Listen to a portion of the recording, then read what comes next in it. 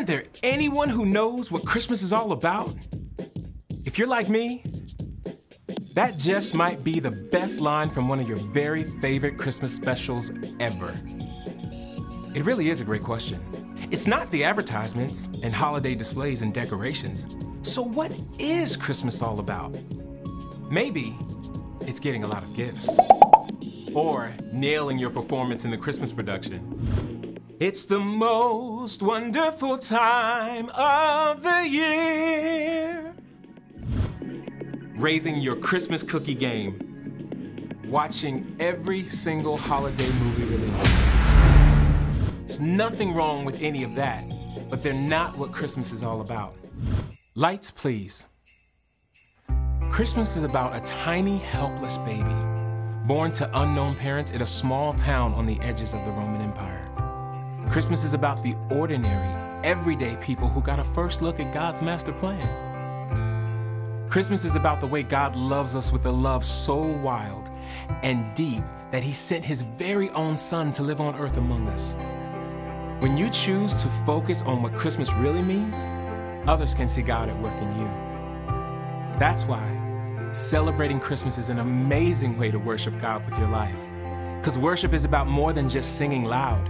It's all about living loud.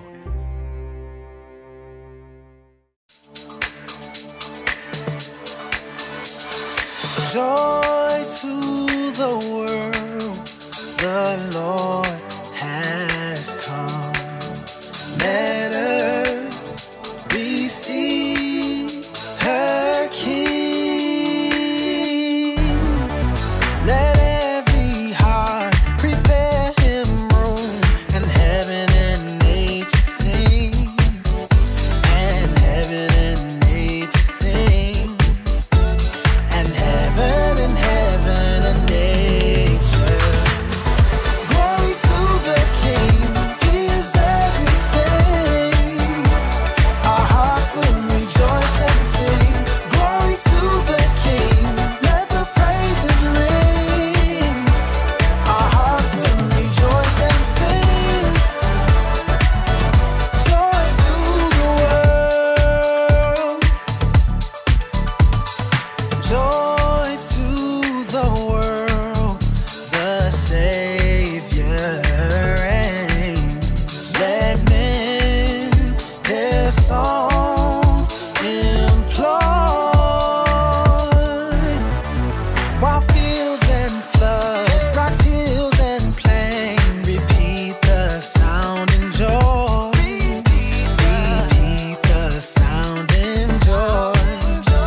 Repeat the sounding. Glory to the King, He is everything. Our hearts will rejoice and sing. Glory to the King, let the praises ring. Our hearts will rejoice and sing. Joy to the world. Keep them bells ringing. Keep them bells ringing. Keep them bells ringing. Yeah. Keep them bells ringing. Glory to the King, He is everything. Our hearts will rejoice and sing. Glory to the King, let the praises ring. Our hearts will rejoice and sing. Joy to the world. He is everything. Our hearts will rejoice and sing. Glory to the King, let the praises ring. Our hearts will rejoice and sing. Joy to the world.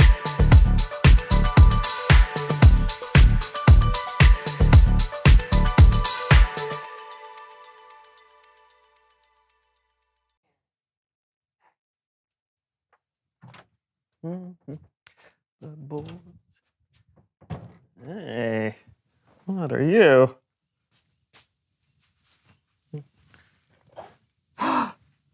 On the first day of Christmas, nobody gave to me a peppermint candy. Let's see what else is in this thing. All right. Ooh. Oh, you can't catch me. I'm the gingerbread man. Oh, yes, I can.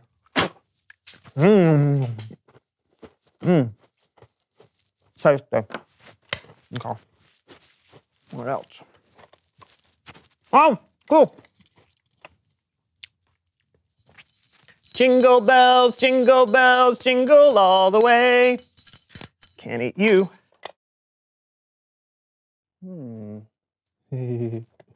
Oh, what's that?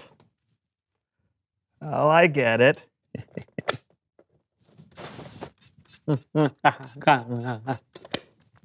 Apple cider. Not bad. Not bad at all. I'm sorry, I didn't know anyone was in there. And now for the most important day of all. I wonder what's inside.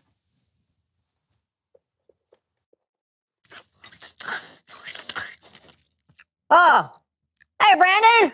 Merry Christmas! Hey, Brandon, I know you're still out there. Brandon?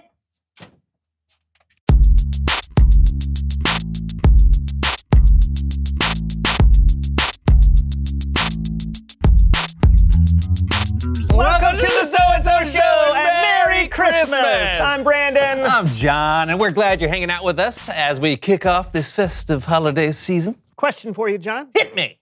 Okay.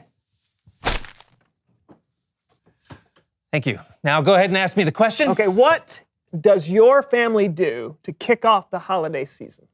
We eat rotten fish. What? Yeah, it's called lutefisk. It's kind of a nasty fish jelly. Yeah, why? I don't know. We've just always done it. Yeah, when your nose hairs start burning with the stink of rotting fish, you know it's Christmas time with that tasty dish. My family watches Christmas movies. Oh, we do that too. It's a Wonderful Life is the perfect movie to start out with. The holidays haven't begun until Clarence gets his wings. Spoiler alert! Hey, you've never seen It's a Wonderful Life? It's on my list. Oh. What do you want, John? What do you want? You want the moon? You just say the word, and I'll throw a lasso around it and pull it down. Of course, you'd pick a Christmas movie from the 1900s. It's a classic. It's one of the best movies of the... Okay, fine. You know what? What Christmas movie would you start with? The best way to spread Christmas cheer is singing loud for all to hear. Fa la la la la la la la la. Okay, Elf is fine, but it's really more of a kid's movie. What? It is. I mean, if you knew real Christmas movies like I do, then you wouldn't I know Christmas movies. More than you, I bet. Oh, well, we'll see about that. It's time to play Name That Christmas Movie.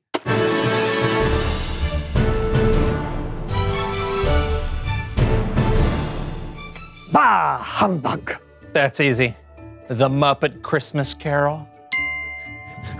Or any version of A Christmas Carol. Anybody want to play a reindeer game? Like Monopoly? Rudolph the Red-Nosed Reindeer. Not a movie. It was TV. A TV movie? I'm dreaming of a white Christmas. I don't know. Something old. White Christmas. Or if you want to get technical, the song originated in the 1942 film Holiday Inn. Also with Bing Crosby.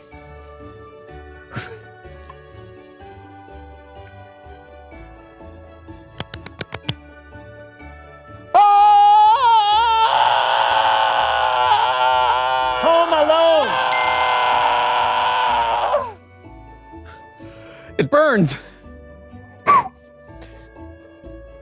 You look like a deranged Easter bunny.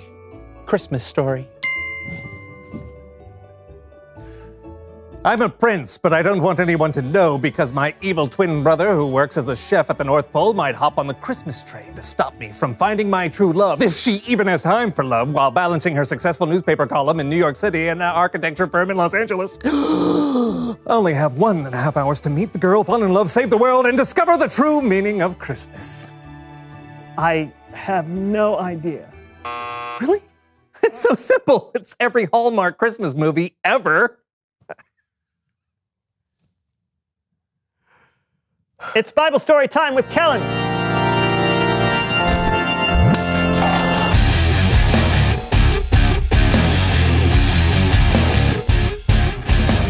What's going on, guys? Oh, we're just discussing Christmas movies. I love Christmas movies. Jingle All the Way is the best. I'll know if you move because I have the ears of a snake. Classic. I agree. Hey, so what you got for us today? Well, today we're setting up the entire Christmas story. It's like a preview of what's to come. Did you say preview, Kellen? I did. Like a movie preview? Well, We've got your back, Kellen. I guess there's no point arguing. Around 700 years before Jesus was born, there was a prophet named Isaiah.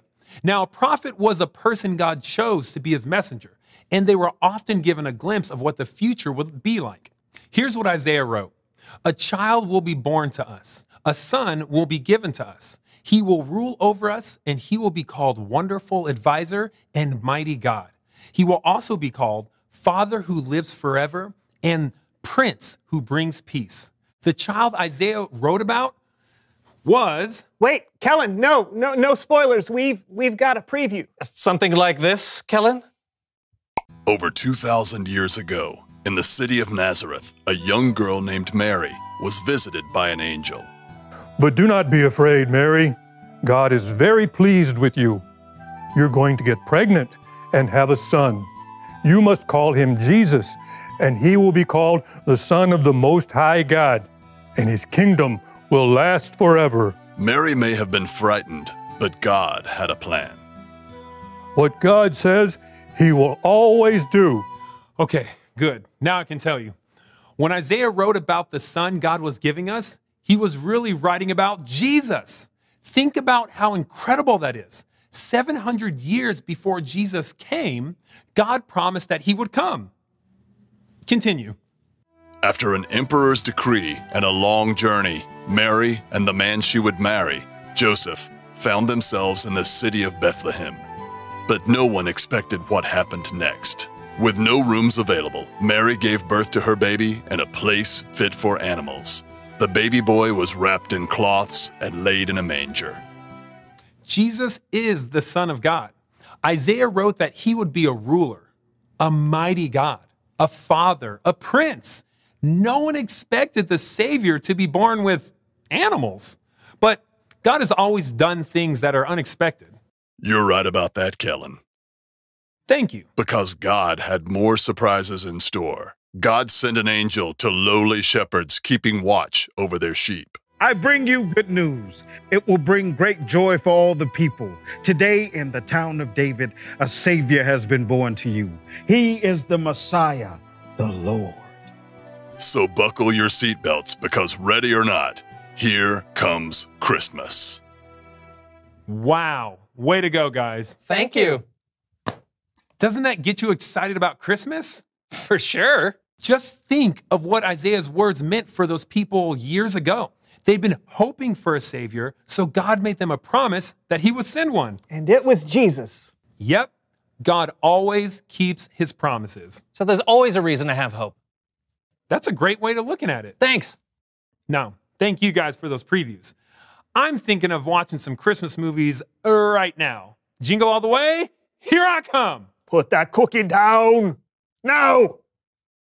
What was that? As from Jingle All the Way. That was... Oh, yeah. Reveal the question! What are you hoping for? What are you hoping for this Christmas, John? Maybe a little more peace and understanding. Ooh, good start. More calm and civil debates and discussions. Would be nice. And then some new headphones. All right. We'll see you next week for more Christmas. I'm John. And I'm Brandon, and that was the So-and-So Show. It was.